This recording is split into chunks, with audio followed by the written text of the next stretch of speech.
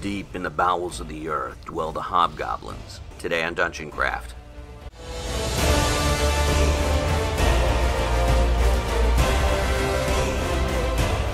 If you enjoy our content, why not subscribe and hit the bell icon for notifications? Thank you.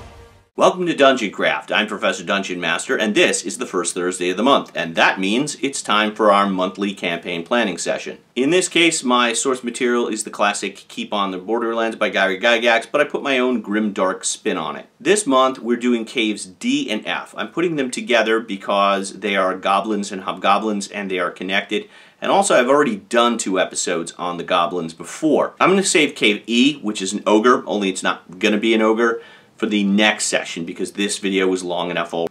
For this video, our sources include Index Card RPG, from which I'll be taking some rules concepts, and the Keep on the Borderlands by Gary Gygax. This is the Goodman Games Deluxe reprint, but you can get the original online at eBay for $12.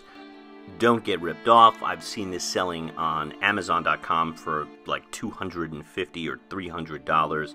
There are a million copies of this module in print. It is not rare, so don't pay a lot of money for it. Let's do the plot threads first. The Caves of Carnage is a sandbox, so the plot threads are sprinkled liberally throughout the story, and the players need to put them together. This is a huge part of the enjoyment of the game. It's just as important as designing combat encounters. Human beings love the idea of plot threads being introduced, speculating about where they're going, and eventually seeing them resolve. This is hardwired in our DNA. Shakespeare does it, Charles Dickens does it, Game of Thrones does it, introducing clues and prophecies and then resolving them. I encourage my players to keep notes and keep track of plot points during the session. It's even a good idea for them to have a little notebook to keep track of the non-player characters, etc. We've got a number of plot threads we've dropped already. In episodes 3 and 4, the players were captured by the goblins and escaped. There they met Brunner, a scholar studying goblin behavior. Brunner betrayed the characters, and now they hate him and will be looking for revenge. The rumor table has 2 rumors. Briark is goblin language for we surrender, and a magic wand was once lost in the lower caves. But they were sent by the witch to recover a missing magic wand she suspects is lost in the lower goblin caves, confirming the rumor to be true. So these are a lot of plot threads, all of which will be resolved in the caves, but they will feel more rewarding if the player characters know about them first. My players, for example, were thrilled when they found that wand. It meant just as much to them as a dragon's hoard. Now, in the original module, the goblins live in Caves D, the ogre lives in E, and hobgoblins live in Cave F. It's much the same here, but I don't regard goblins and hobgoblins as different races. Instead, they're part of a 2-tiered caste system. The goblins are the plebeians, the worker class. The hobgoblins are the ruling class. Consequently, the hobgoblins and their elites, the chief, the shaman, and Dr. Pox, live on the top level. The lower caste goblins live on the lower level. A goblin shaman spends years fattening a giant cave grub, believing it to be a potential messiah. If the grub dies, the goblins attribute it to their unworthiness and begin to grow a new grub. Although the chief is the strongest goblin physically, the shaman is more influential in their society. The target number for the typical hobgoblin is 12. They have 5 hit points and do 1 to 8 in damage. Here's the completed overview of Caves D and F. So here's what the colors mean. Every color represents a target number. Yellow is 10, blue is 11, purple is 12 to 13, green is 14. In this manner, we scale the encounters. The further the player characters move into the lair and up the steps, the more difficult the encounters become. That target number is what the player characters need to do everything in that room. Can the characters sneak up on the goblins and surprise them? It's a 10. Parley with the goblins, 10. Hit them, 10. Cast a sleep spell, 10. Search the room, 10. Now, I've had viewers criticize this mechanic. Can't you have a weak monster with a really tough chest in the room? Yeah, but this is faster, and looking at my color-coded map, I never need to flip or read fine print, speeding up the game. Goblins hate cats, believing them to be spies for the surface dwellers, and will skin and eat any cat they find. What goblins lack in strength, they make up for in cunning and sheer numbers.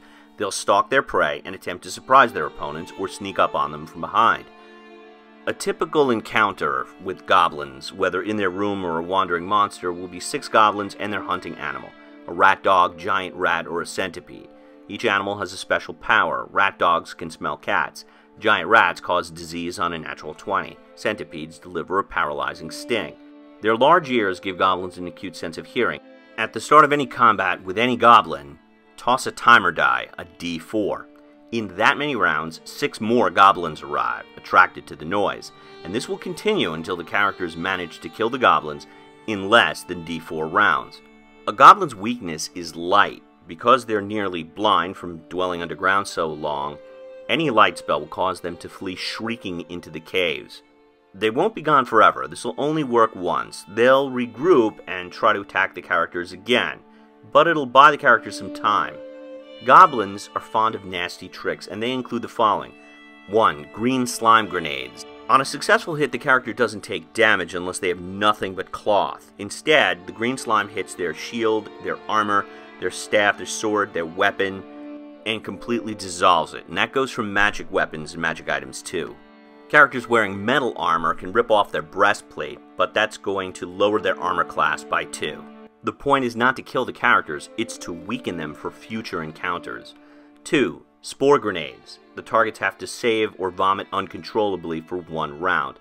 The area of effect is a small room, and the goblins are impervious to the spores. They breathe them all the time. The 3rd, goblins will fling poo in the character's eyes. If they successfully hit, the character will then receive -2 to hit for the rest of the combat from the burning and stinging. Now let's go over some of the notable features of the lair. First, the entrance. The entrance to the goblin lair is a hole in a large tree on the south side of the ravine. When characters climb down, their target is 10. Modifiers include dexterity bonuses and +3 for using a rope and gloves. They find themselves on top of a large hill of skulls. If they fail their roll, they slide down the hill and send skulls rolling to the bottom after them. This serves as the goblin's burglar alarm. The noise will attract goblins from the guard rooms on either side of the entrance. Next is the mushroom cave. The goblin's staple food are giant mushrooms. If ingested by humans, these fungi have hallucinogenic effects. The Merchant's Guild will pay 50 gold pieces for a large sack. The mushrooms are guarded by a giant spider, created by Dr. Pox, who can smell the difference between goblins and invaders. 3. The Hobgoblin Door. This is one of the only caves that actually has a door, and on it's written, "Come in, we'd love to have you for dinner." Now, it's barred from the inside, and it's pretty much impregnable. You need a 19 or a 20 to knock it down, so it can be broken down, but not before attracting a horde of hobgoblins. More importantly, this door is a way out, and it provides access to the second tier of caves. There's also a trail leading from this door down into the woods, so now when the characters return in the future, they can bypass the lower caves and go directly to the second tier. 3. The prison cells. Olaf Munchberger and his wife Dagmar are kept here. Munchberger also has 2 retainers who will fight if given weapons, although they've lost their strength bonuses due to malnutrition. There's 1 goblin prisoner, Snare. Snare will work with the player characters and serve as a guide, but will betray them at a critical time in order to regain favor with his tribe. Munchberger will offer the characters 100 gold pieces in addition to his brother's reward, as well as another 100 gold pieces for the rescue of his wife. Finally, the chieftain's quarters. The chief lives in a suite with 2 concubines and 4 guards. The concubines scratch at the character's eyes for D4 damage. The guards do D8 damage, but are painted with explosive runes. When killed, they explode for D4 additional damage. The chief is Skull Crusher, target 14, hit points 20, damage D8 +1. The chief doesn't speak, but Brunner will also be found here. Once the characters are engaged in combat, Snare will attack the weakest character, preferably a spellcaster, from behind. Then he turns and bolts down the hallway to return D4 rounds later with 6 more goblins. Between Skull Crusher, the treacherous Snare, and the self-righteous Brunner, this should be a hell of a fight. If cornered, Brunner will say his family, who are ironically merchants, will pay a ransom of 200 gold pieces for a safe return. All of this is absolutely true, and if the characters return Brunner to the keep, they'll be placed in a cell until the ransom is paid. Or they could just strangle him now, he only has 10 hit points. Even better, if they rip off his Plague Doctor masks, the goblins, once realizing he's human, will tear him limb from limb. I kinda like the idea of him as a recurring character though. Snare too can become a recurring villain, returning again and again to plague the characters, attacking when they're most vulnerable, and running away. And that's it for this session. This is Professor DungeonMaster for DungeonCraft. Thanks for watching, I'll see you at the table, and may all your rolls be 20s. If you enjoyed today's content, click the Dungeon Door logo to subscribe to the channel and the bell icon to receive notifications. And be sure to follow us on Twitter @DungeonCraft.